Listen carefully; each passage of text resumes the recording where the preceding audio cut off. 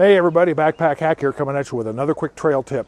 Got some time today, so I thought I'd come outside and do a quick little trail tip. It is a little breezy, so if the background starts moving, don't worry about it. But I'm going to show you the correct way to grip a trek pole.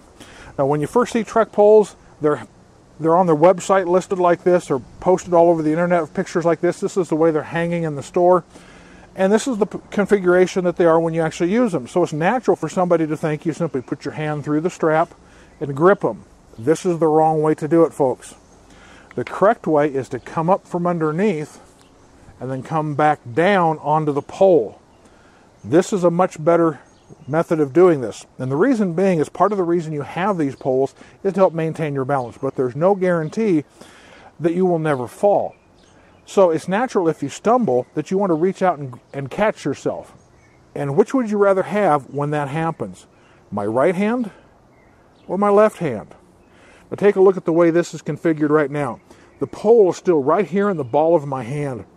I can do a lot of damage if I stumble and fall with this pole right here. I can pull muscles and tendons, and I can break bones because I've got a lever right here.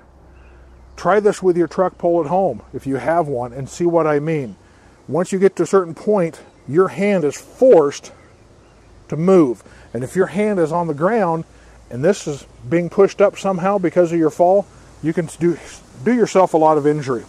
This way, it's much safer. It's much relatively safer. I can't think of any configuration that this is going to hurt me.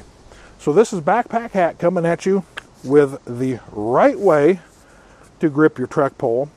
Be safe out there. Don't stumble, but if you do, make sure that you are holding these correctly, and I'll see you out there on the trail.